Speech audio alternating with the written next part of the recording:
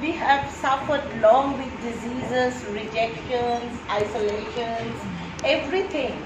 But you know, this free spirit to do something has never stopped us from doing what we want to do. Absolutely. You know, keeping the morals, of course, intact, because I believe in morality too. But there is one thing I would want to ask. You have started in the Instagram as Nautanki Saala, and it is the fast food.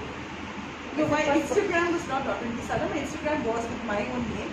I suggest right that this book is one of the stories in this is called Nautanki Saala. So this is about, you see, it's what I have read so far.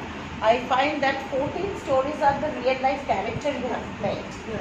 And those have been personified in a very, very vivid way, so that you portray what life is about. The sorrows, the happiness, the betray, everything. And one is your imagination, which we are going to talk. But why did you name it Nautanki Saala? Because if it's a real life... It's a catchy name. Yeah, it's a very catchy name, of course.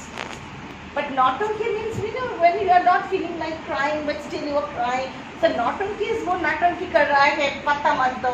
So see, yesterday we had the book launch.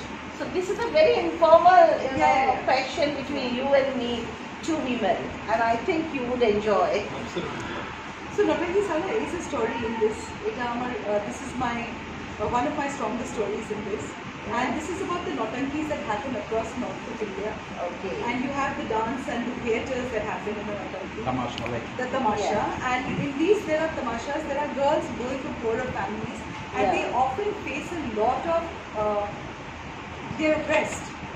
And that's how this is the story of Nautanki Saala, because this girl is a bar dancer, or in the Nautanki, and then she goes on to become a bar dancer. She doesn't really change her life or her profession in a very big way, but the ability to leave her village and go on to a